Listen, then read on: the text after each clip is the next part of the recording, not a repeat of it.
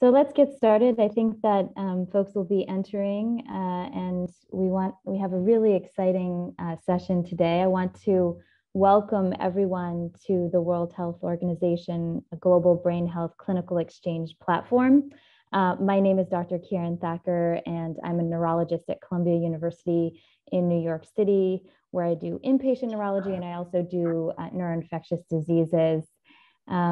As folks are entering, please enter your information in the chat. We're so excited.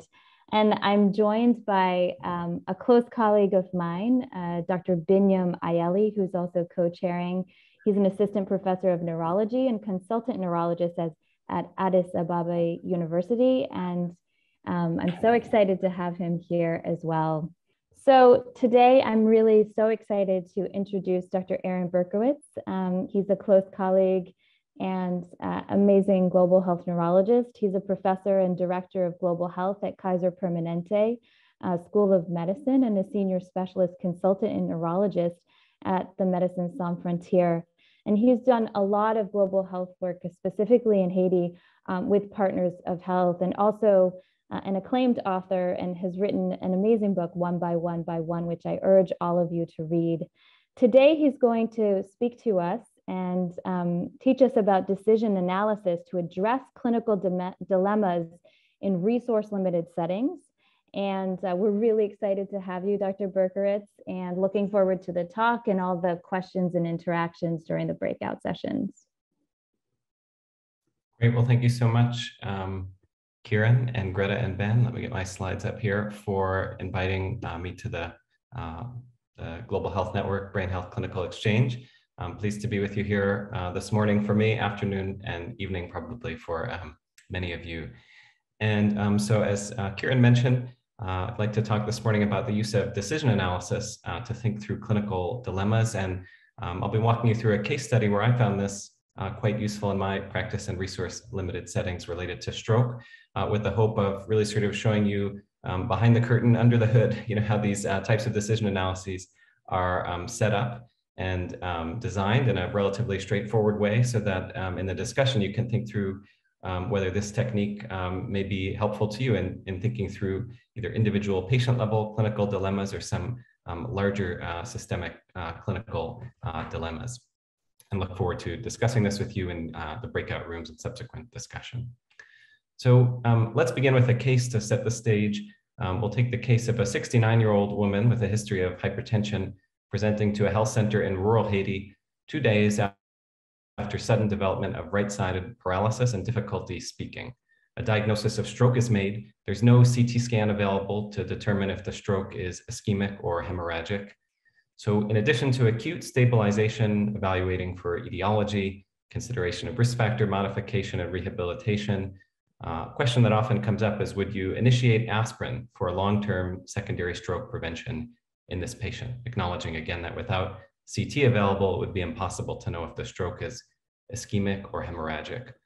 So we'll actually put this to the audience in a survey, and our colleagues here will help us get this survey up to ask you this question. If you were seeing this patient in a rural, low resource setting, had no CT, and saw a patient with a stroke, would you treat this patient or other such patients with aspirin, or would you withhold aspirin in this clinical scenario? So we'll take it to the survey and see what people think.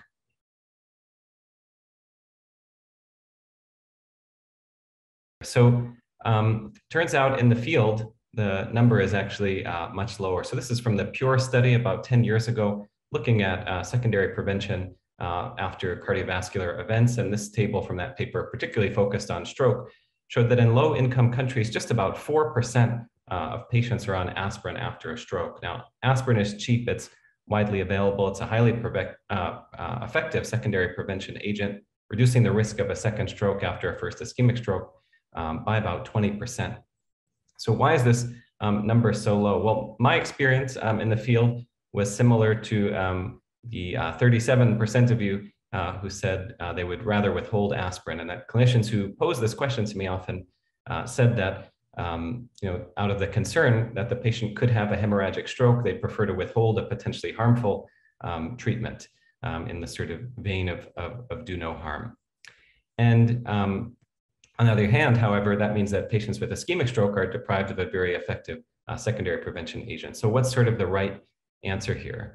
Well, as I looked into this question, I realized that this is probably the situation that most stroke patients and their providers face throughout the world, because according to the WHO Global Atlas of Medical Devices, while there are about 42 CT scanners per 1 million population in high-income countries, that number falls by a factor of greater than 100 in low-income countries, such that there are just about 3 CT scanners per 10 million population. And as those of you who work in or have worked in low-resource settings know, that many times the CT scanners are not necessarily operational or don't have a tech available 24 hours a day, or the patient can't afford to get to the place where the CT scanner is, or if they can get there, to afford the scan. So what this means is that although the American Heart and American Stroke Association and other national and global organizations have guidelines for the management of ischemic stroke and a separate set of guidelines for the management of intracerebral hemorrhage, without CT to determine which guidelines to open, most of the world's patients with stroke are probably not able to be managed according to these guidelines. So early on in my work in Haiti, this question kept coming up again and again, later in Malawi as well, and I wanted to try to figure out some type of answer for my colleagues. So the first time this was posed to me was when I was working in Haiti as a resident, and I came back and asked one of my stroke and ICU attendings, brilliant neurologist, Dr. Sherry Cho, who's now at Northwestern University in Chicago in the United States. And I said, well, here's sort of my intuition around this. If you think about it, the majority of strokes are ischemic, the minority are hemorrhagic. And so if we take a population-based approach, and we know that aspirin is a highly effective secondary prevention agent, wouldn't we just give aspirin to everyone? In that case, giving the benefit to the majority and some small risk of unclear amount to the minority of patients who have an intracerebral hemorrhage. And the truth of the matter is that intracerebral hemorrhage, even in a high resource setting, has a mortality of about 30% at 1 month, probably much higher in low resource settings. Morbid side of the argument is the aspirin really what's tipping people over. And she said, well, I agree with your logic and intuition, but that's not good enough, right? We should be scientific. Why don't you head across town? This is when I was still in Boston, to the Mass General Hospital, where Brandon Westover and Matt Bianchi, two neurologists expert in decision analysis, can help you think through this a little more rigorously. So that's what we did in a paper published here that we can share with the group. And so I'd like to walk you through the decision analysis here, both to show you what we found, but also, as I mentioned earlier, really to show you the mechanics of how this works, to hopefully encourage you to think of this as not just a powerful tool to think about how to simulate or model a clinical trial that is unlikely to ever be performed, but I have found that working on decision analysis has also influenced my individual patient clinical decision making, because as all of you know, in neurology, oftentimes we're reliant on some balance of science and intuition. And this helped me at least sort of quantify why I was developing my intuition to some extent. So creating a decision analysis essentially has 4 basic elements. The first element is a decision tree. And so what this is sort of a branch diagram of all the potential outcomes you could imagine having to a patient that could occur to a patient in a simulated clinical trial.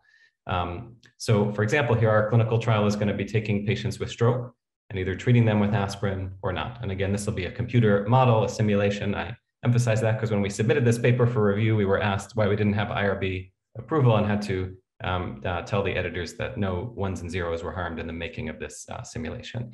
So this here would be sort of our table 1, right, in our clinical trial, very pared down, but what are the demographics of the population enrolled in this simulated trial? In this case, we're looking at patients who either had an ischemic stroke or an intracerebral hemorrhage, acknowledging that we don't know which one it is. And we'll talk about how the model addresses that uncertainty in a moment.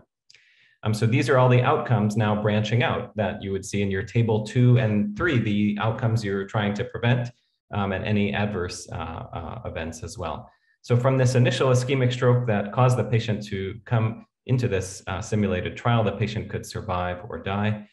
In the subsequent time period that's being measured, they could have a recurrent ischemic stroke, again, from which they could survive or die. They could have an intracerebral hemorrhage from which they could survive or die, or they could make it through another year or whatever the selected time period is with no further clinical events. Similarly, on the hemorrhage side, there's the possibility of a recurrent hemorrhage. There's the possibility of an ischemic stroke. There's the possibility of surviving or not. And of course, all of these are modified to some extent by the use of aspirin. Aspirin either decreasing the risk of a recurrent ischemic stroke or increasing the risk of an intracerebral hemorrhage. So each of these nodes here in the decision analysis framework gets a probability, and those probabilities come from the literature and can be assessed in the model as such. So I used a software package called TreeAge, a play on the word triage, but with the word tree at the front of it. There are others. And essentially, it's just like this, very user-friendly. You don't have to know how to program or anything. I don't know any of that stuff. I don't fully understand the complexities of the math behind it, just the basic gist that I'm conveying here. But essentially, you just draw this out in this user-friendly interface. I don't work for them. I have conflict of interest, just telling you that it's a very easy software to use. And then you plug in your transition probabilities.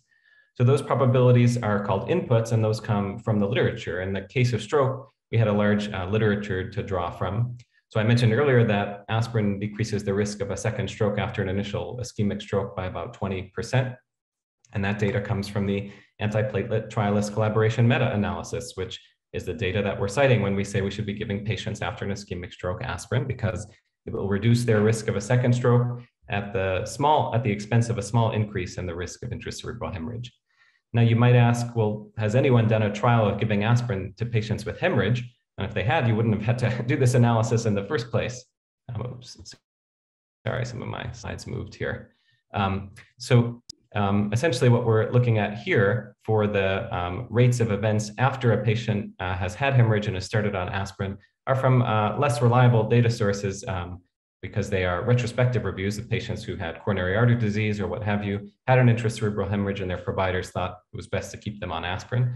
But indeed, being on aspirin did decrease their risk of an ischemic stroke at the expense of a small increased risk in hemorrhage. I won't go through all of these numbers, but you get the idea that you would pull numbers from the literature where they're available, and if not, use estimates and plug them in at each of these nodes as far as the probabilities.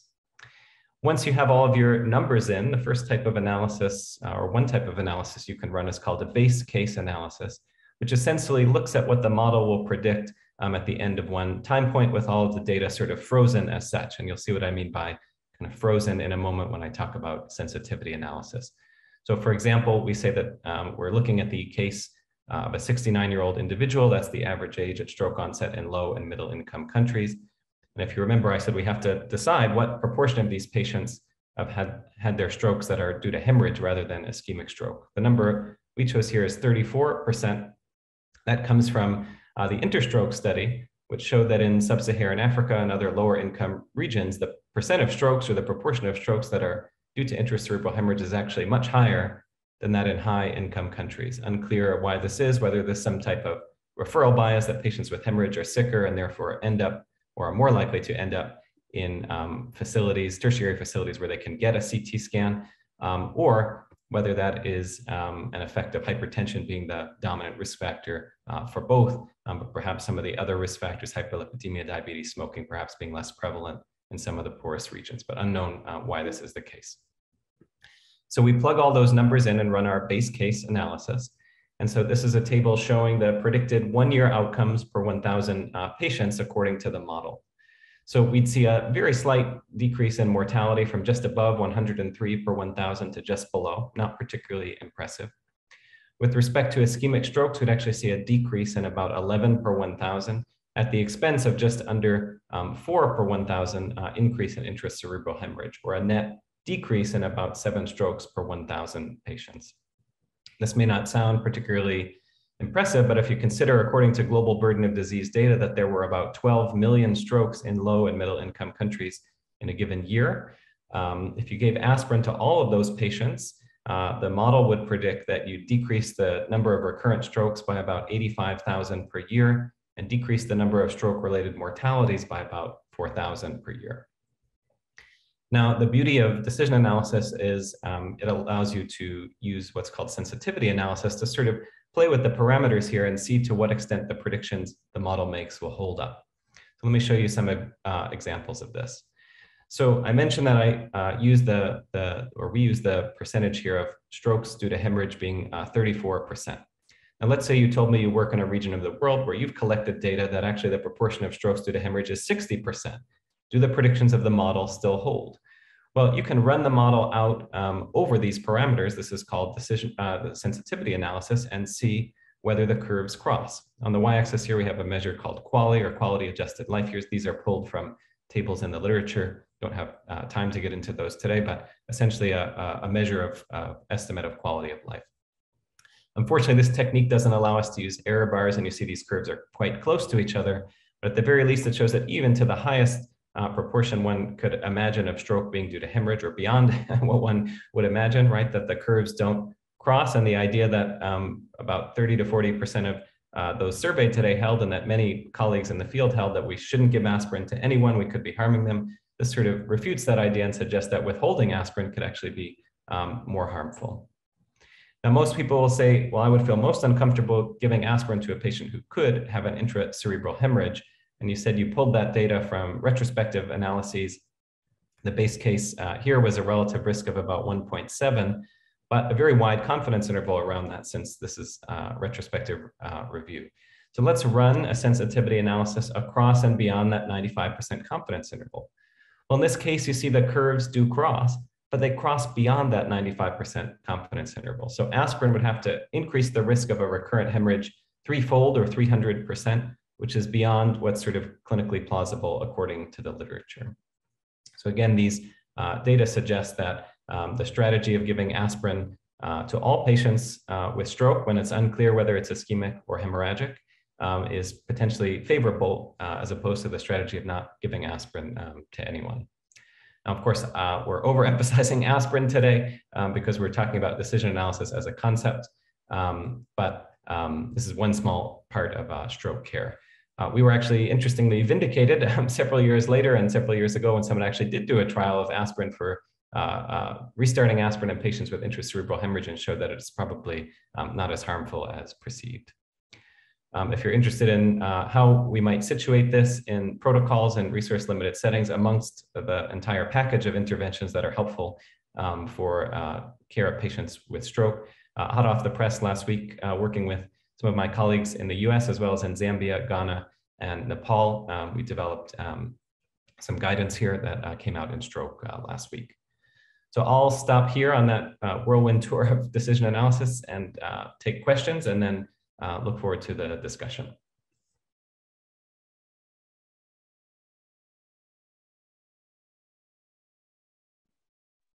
I'm going to hand it over to Dr. Ayele for hosting some of the questions. That was a great talk. Okay, thank you, Dr. Aaron. This is a great, I think, way of analyzing available data in order to help our patient and have a better clinical outcome, especially in resource-limited settings. So we'll try to get questions from the participants. You can post your questions in the chat box, or you can unmute yourself and maybe ask questions regarding what Dr. Aaron has presented, or if you have any challenge in your setting. Maybe in the meantime, I can discuss, maybe mention a few points that this kind of approach would be helpful in, I think, solving and subsequently having good management of patients. I think we do have some questions in the chat box, or maybe you can address that. Yeah, I can read it for you.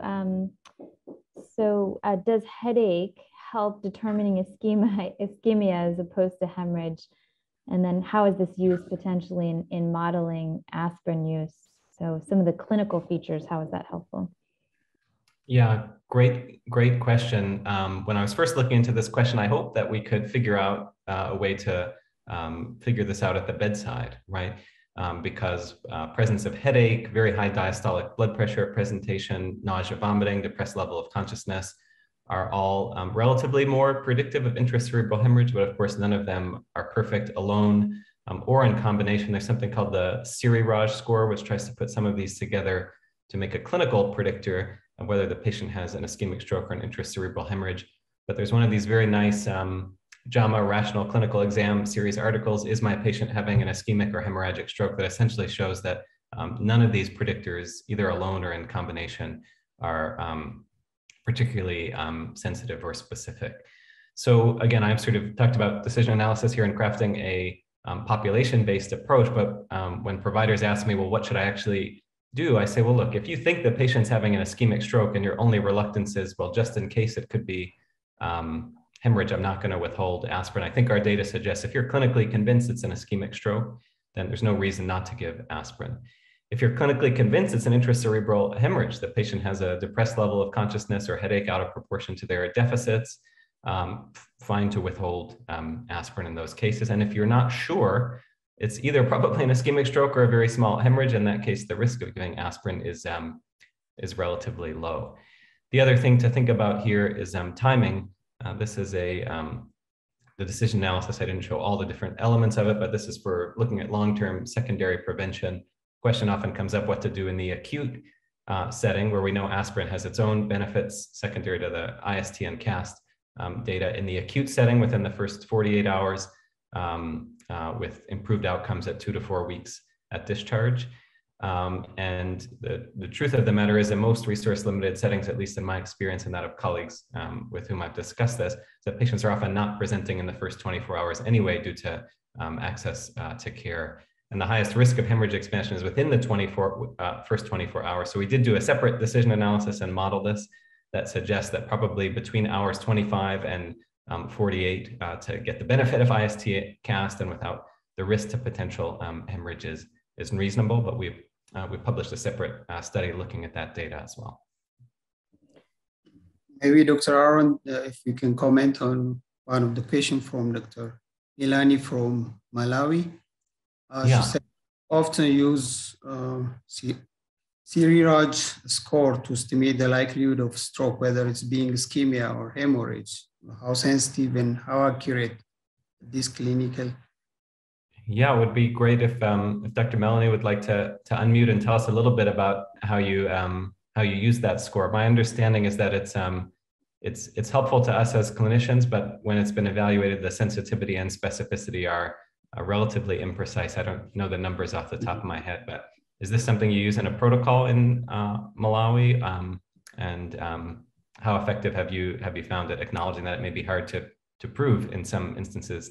I think you have an MRI at Queen Elizabeth, but not a CT scanner, if I recall, but not too many MRIs per month. No obligation, but if you'd like to unmute and tell us a little bit about, yeah. Yeah, hi. So we use it clinically, but it hasn't been evaluated or validated in our setting. And no one has looked at the outcomes of using the score. The MRI is down for a long time now. And I think CT scan is only reserved for patients where we think it's going to make a difference in the acute management of the patient. So most patients will still be started on aspirin or the aspirin will be withheld based on the Seriraj score. But my question is, for those patients that we withhold the aspirin or based on the Seriraj score, how long should we wait before we can start the aspirin for secondary prevention? Yeah, great question. So as I mentioned, we have a separate study. I didn't have time to go through it today, looking at the acute setting that suggests that even in the acute setting, if you look at IST and CAST, actually, there's a table in there that because patients were randomized before CT based on clinical evaluation, they actually randomized 700 patients who ended up having intracerebral hemorrhage. And the punchline is that they did fine. And so we were able to use that data there. So that being said, if you're concerned or not sure that violates your hospital protocol, we generally would say after the first 24 hours, it's probably fine. And if you really want to be careful after the first 48 hours, because we are even starting DVT prophylaxis in that setting, which is probably a more powerful antithrombotic than aspirin, and that has been studied and shown to be safe.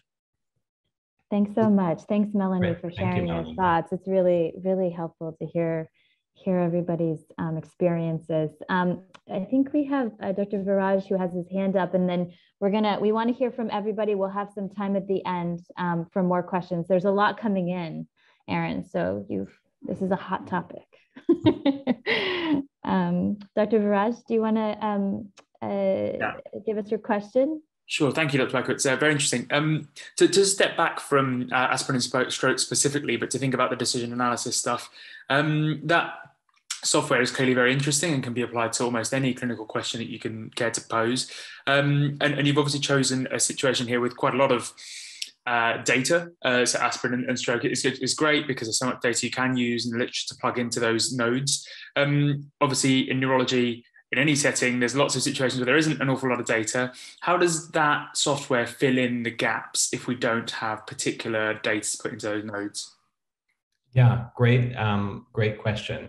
So the software doesn't fill in the gaps. You would have to fill in the gaps. It's helpful, but unfortunately not that helpful. So essentially, this is another use of sensitivity analysis. So I sort of showed the example of where we had data that was had wide confidence intervals and was from retrospective studies rather than trials.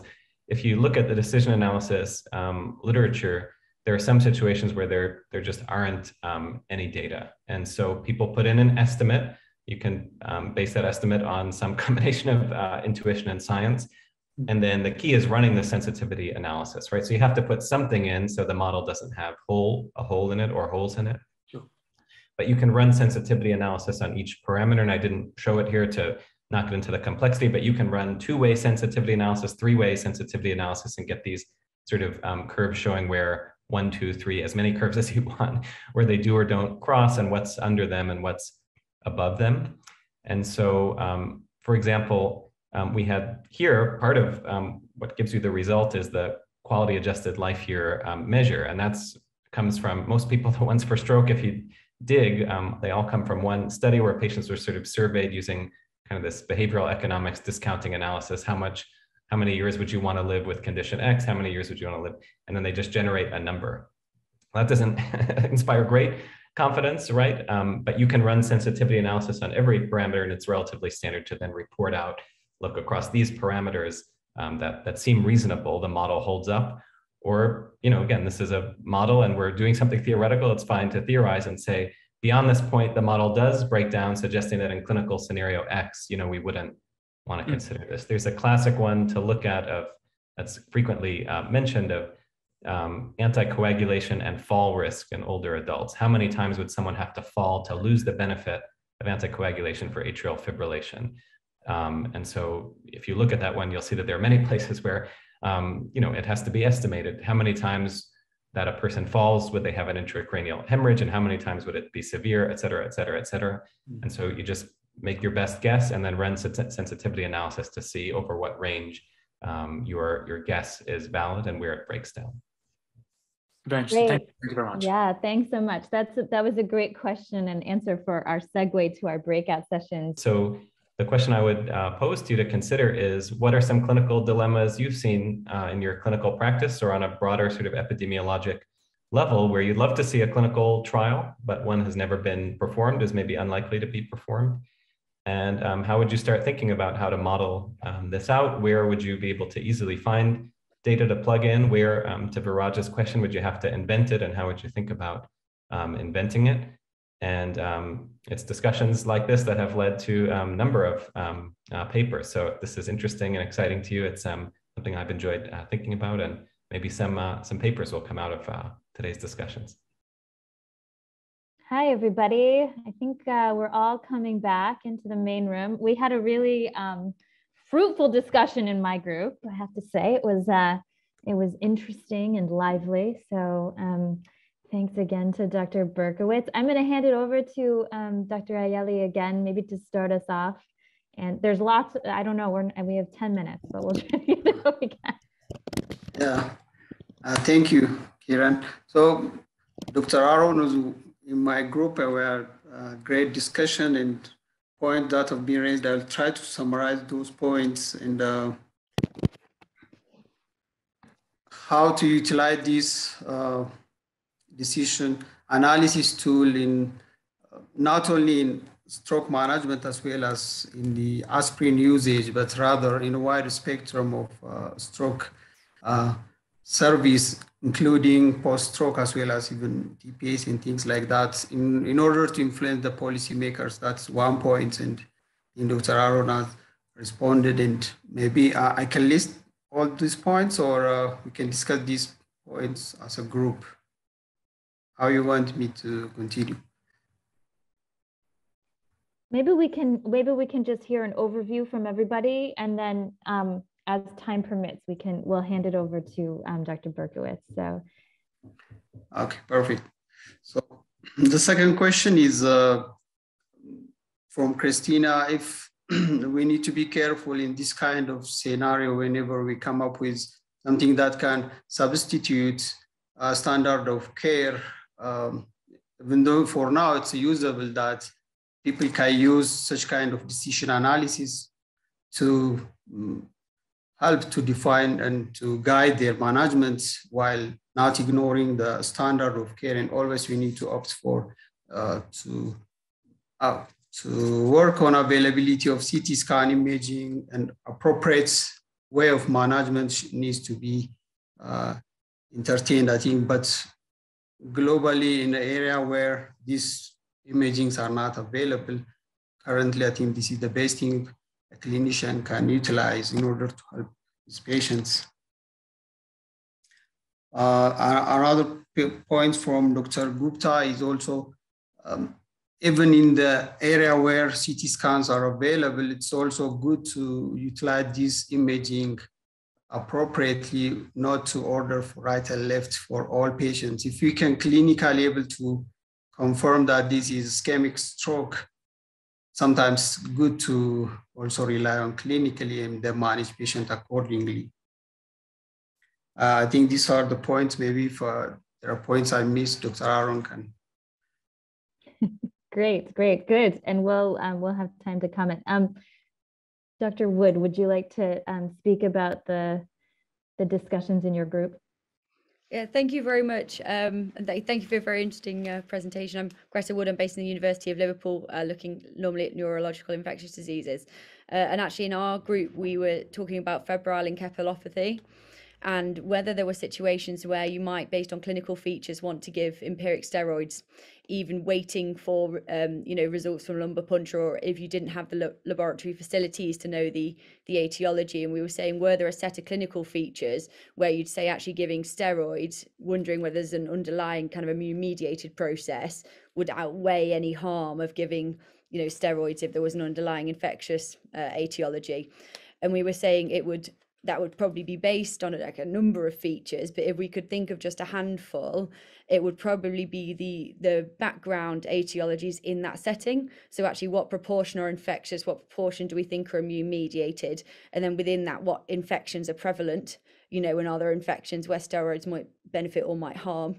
And then the clinical features in the individual patient. So you might be more likely to think of an autoimmune etiology if it was perhaps a subacute onset, though of course we know there are some infectious etiologies that can present subacutely, but also if there was a lack of fever, perhaps if there were a prominent movement disorder or prominent psychiatric features, but that you could perhaps look in the literature and get those features in different clinical settings, and then go from there. Thank you. Great. Did you want to comment, Dr. Berkowitz, on any of that? Or that's really important in terms of kind of that idea of focusing on febrile encephalopathy.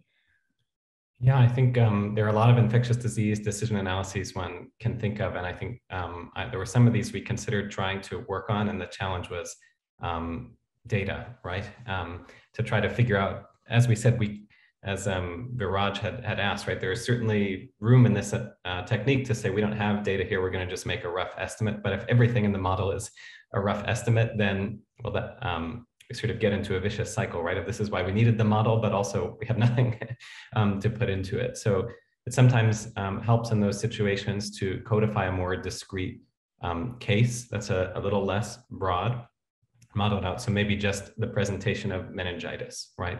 Or just the presentation of encephalitis, so that you can sort of narrow the playing field a little bit. instead of saying it could be any fever and altered mental status, we could be anywhere from bacterial meningitis to endocarditis to urinary tract infection with secondary delirium, right? So to say what could be a sort of base case, if you will, of one scenario, and then you could even consider several models based on that. But when we started, we were talking about sort of stroke in general. We wanted to account for blood pressure and all these things, and realized let's sort of zoom in on one question here. And once you sort of, bitten off that piece and gotten a clearer answer, sometimes that helps you move along to the next question, and also allow yourself to have a little bit more precise data to work with. Because meningitis, for example, you can say, well, there's a smaller range of, there's still a very large range, but a smaller range perhaps of pathogens and pathologies causing that than encephalitis. I'm not sure if that number is right enough, but at least a discrete situation where you can say, and which of these would steroids actually be harmful? Which would these be good? Instead of saying I have a 40 by 40 matrix, I have a now 10 by 10 matrix of possibilities. But yeah, there's many possibilities, I think, in neuroinfectious disease for sure, where these questions come up in high resource settings as well, right? Great. I'll be brief because we just have a couple minutes, but we had a great discussion, and we really focused on, okay, well, how can decision analysis be helpful to the clinician on the ground? And had like a general discussion around that, which I think was really important to kind of understand that we had points of view of, well, as a clinician, I kind of naturally do decision analyses in my head. That's what we do, right? Is we kind of weigh risks and benefits of everything, but that comes with some degrees of bias, obviously, that we have. And, we may or may not be up on, all the latest kind of caveats or kind of up-to-date studies. So that was kind of one kind of framework that we had for the overall discussion. And then we talked about some of the things that we thought in terms of large buckets that could be really useful for decision analyses. And one was if the pathways for management are very different. So Dr. Gia mentioned as a trainee that he's been, struggled with the differential of someone coming into the ER acutely with an acute stroke versus seizure. And so thinking about how we could use decision analysis to get that pathway so that we could actually do the appropriate management and not kind of go down the wrong secondary steps. So when the management is kind of in differential is kind of very separated. And then there was also a large discussion about the importance of using decision analyses for training of non-neurologists and non-specialists, and potentially using, your tool and how that could be applied for folks who are managing neurological conditions, but may not know the evidence as well. And then also, there was questions and comments by Professor Griffiths around how we're going to implement this type of decision tree analysis. And we wanted to kind of ask you, how this has been implemented. Is this an opportunity for folks on this call to kind of work on implementation of something like this and see kind of what the effects are? What are the risks? Like, do we do a kind of assessment of does this decision tree analysis work? Yeah, these are some of the same themes that came up in our group. And one of our colleagues from Italy asked the important question of, you've done all this work around aspirin. If this gets into the hands of policymakers, does this actually have the risk of people being overly focused on aspirin as some type of, panacea for patients with acute stroke and not thinking about all the other important aspects of stroke care? So again, obviously a brief presentation trying to demonstrate a technique, but all that to say, I completely agree. The focus on aspirin here is because this is a clinical question that came up in the field. And if you think about the management of ischemic stroke and intracerebral hemorrhage, much of the inpatient management and outpatient management is shared, right? Prevention of deep venous thrombosis, prevention of aspiration pneumonia, prevention of or treatment of fever, hyperglycemia, et cetera. There are only a few parameters, namely aspirin and blood pressure, that would be quite different in both. So as far as, making this or considering this as part of policies or on a smaller level as part of protocols, important to mention this would be part of a much larger package of many, probably more impactful interventions to improve the outcomes of patients with stroke. And this is just one small piece of the puzzle, but one that gives us a way to think about an interesting technique. So some people ask me in the field, do you present this to your colleagues, the slides and the sensitivity analyses? most of the time this comes up at the bedside and people say, what would you do in this situation? I used to say, I don't know. I think probably aspirin, but I can't say for sure. And now I can say, actually, we looked at this. I can go through it in detail, but the punchline is not giving aspirin to anyone is also harmful, right? And this gets into the questions of just our, as Kiran said, our sort of biases around decision-making of, we don't want to do something that causes harm, but sometimes not doing something is causing harm as well, and to try to get us a little bit out of our biased intuitions. And this, your other point, Kiran, I wanted to speak to as well, came up in our group. How does this apply at the bedside, just as a sort of way of thinking? And one of our colleagues asked, could this also help our patients understand how we make decisions, in addition to helping us understand how we make decisions? And I agree completely, in the sense that, as you mentioned, Kiran, in your group, somebody said that, we're sort of always doing this, but how consciously are we doing this? And so I think for me, what's been important is saying, okay, this is an ambiguous situation, and I'm going to make a quote judgment call, whatever that means. But if I was building this out, not that I will necessarily draw it out on the back of a napkin, but to ask myself, where am I certain and where am I uncertain, right? So to Greta's point, right, in a patient with fever and confusion, right now I'm very uncertain, right? I don't know the diagnosis, I don't know the pathogen, I don't know sort of where I am. But once things start coalescing around a particular syndrome, okay, maybe I'm sure this patient has meningitis and it's fast, and maybe I'm sure even that it's bacterial, but where am I unsure? And then that's would be the question mark node, and where I'm unsure, where do my scales sort of balance as far as risk and benefit, and at least acknowledging to myself, and then you can acknowledge to the patient, right? Here's an aspect of your care we're not sure about. Yeah, and I can tell you what I would do, but I want to explain the uncertainty around it. Great, great. I'm going to hand it over to Dr. Ayele to say bye.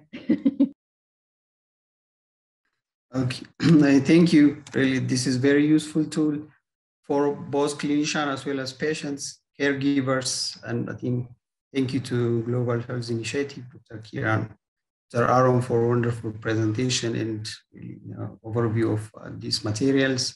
All the participants, and have great discussion. Hopefully we'll have the same things in the future.